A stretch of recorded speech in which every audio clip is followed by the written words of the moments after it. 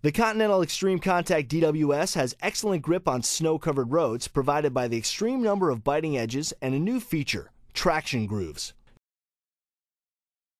To understand this technology, we should look at the nature of snow. Snowflakes are all unique individual shapes. These individual flakes, when compressed, interlock like a jigsaw puzzle, providing a solid, stable surface. The most common example is the interlocking nature when making a snowball. When the snow is compressed, as seen here, the snow adheres to itself. When driving on the road surface, we want to capitalize on this pressure stabilizing effect. Continental Tire's engineers design the extreme number of biting edges, as seen highlighted, and then maximize the performance of the grooves by putting biting teeth inside the grooves, as seen highlighted here.